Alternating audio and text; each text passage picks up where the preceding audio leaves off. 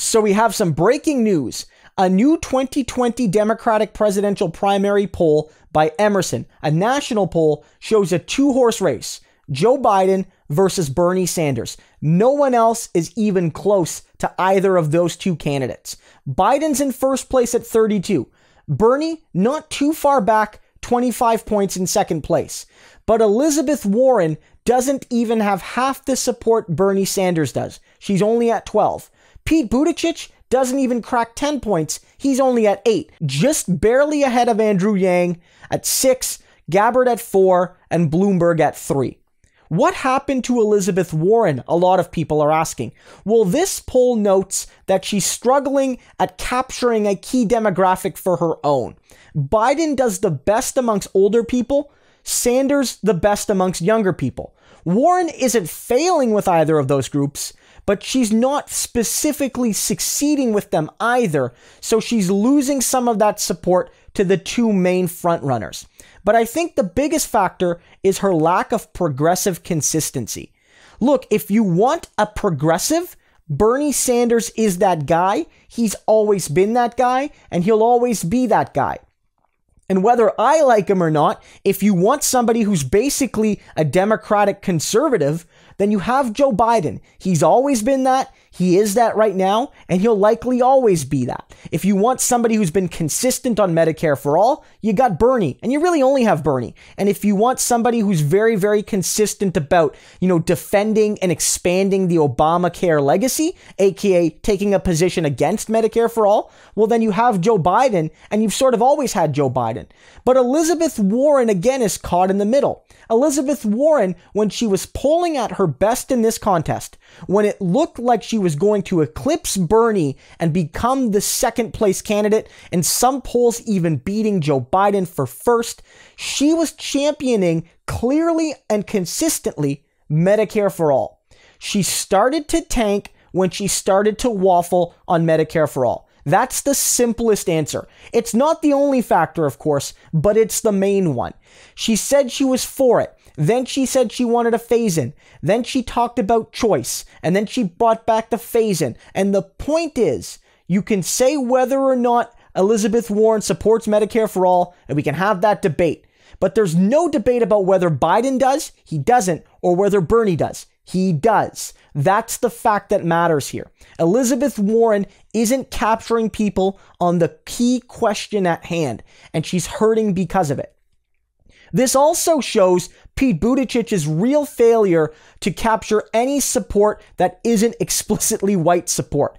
Joe Biden does extremely well amongst African Americans. Bernie Sanders does very well amongst Hispanics. Both of them do decently with minorities overall, and that's one of the reasons they're finding success. Pete Buttigieg in particular fails with those groups, and it's one of the reasons that he's well back and forth, and it's one of the reasons why, despite all the money he's raising and all the media attention he's getting, that he's not able to crack even 10 points. It's really, really troubling if I'm a Pete Buttigieg supporter or campaigner or staff person or volunteer, that despite the consistent media push he's gotten, he can't even crack, the margin of error versus candidates like Gabbard and Yang, who, whether you like them or not, don't get nearly the media coverage that Buttigieg himself gets. And so we're at a really interesting point in the race. The voting, the caucuses, the primaries, they're just about to begin. And we have to remember that delegate allocation is not winner take all. It's proportional, but only if you break 15. And if you don't break 15, you won't get delegates on any consistent basis. And if this is to be believed, only Bernie and Biden are safe enough above the 15% threshold to actually get those delegates with any sort of consistency. In fact, people like Warren and Buttigieg might go in many states without getting a single delegate. So right now, those people have to be asking themselves, is it time to switch my support?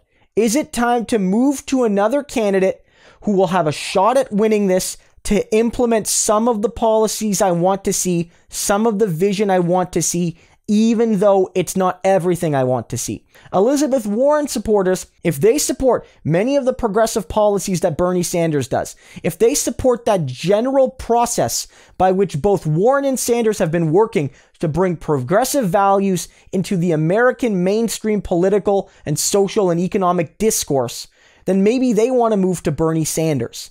Because right now, maybe Elizabeth Warren isn't clear in her support for Medicare for all. But Bernie Sanders is the only one that even wants to get us there in some way, even if it's not the same way Elizabeth Warren does. And Bernie Sanders backs Warren on things like the wealth tax and on many, many, many other policies meant to challenge inequality and hold the rich and powerful to account for what they do to society and how they operate. Only Bernie Sanders will capture that vision for Elizabeth Warren. So this is a key make it or break it moment.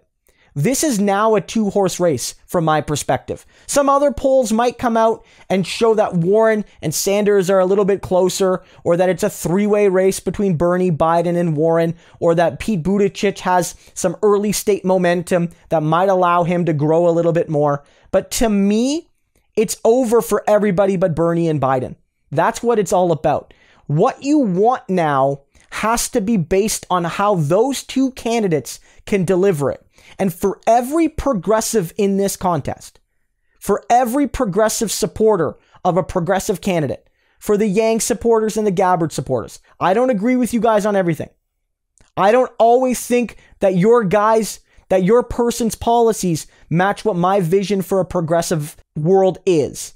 But at the end of the day, if you want to back progressive policies that challenge the establishment, Bernie Sanders needs your support. Gabbard and Yang will live to fight another day. But support for Gabbard and Yang at this stage only helps someone like Joe Biden win.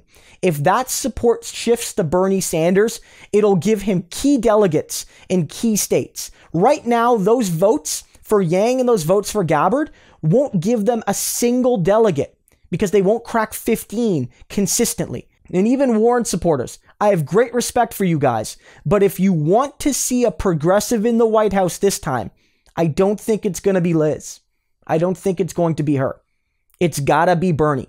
And so you have to ask yourselves, giving Elizabeth Warren 13%, 12%, 11%, 14% in state after state after state will mean 0 delegates. And it will mean Joe Biden likely becomes the nominee.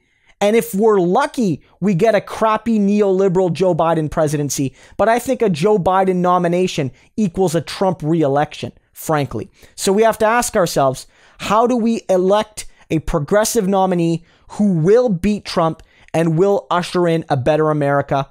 And all of those people's supporters, I think now's the time. You got to make the move. It's got to be to Bernie. It's got to be quick. It has to be decisive, and it has to be done now so that Bernie has momentum through those early states. I don't know if Bernie Sanders can beat Joe Biden in South Carolina, but if Bernie can beat Biden in New Hampshire, in Iowa, and in Nevada, this could really flip the race and give him the momentum he needs to stop Joe Biden from becoming the nominee.